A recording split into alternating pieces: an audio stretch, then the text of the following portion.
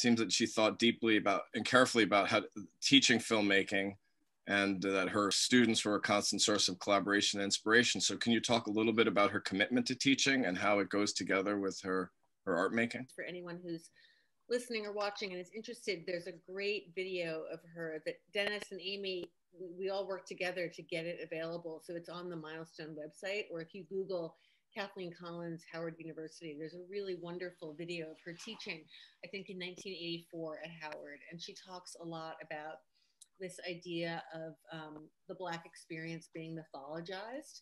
And it's just a very good, it's 2 hours of her lecturing on film and her thoughts on film. And these students who adored her, who would work with her on her movies and babysat us and lived in our house. And they were really a part of that part of our lives.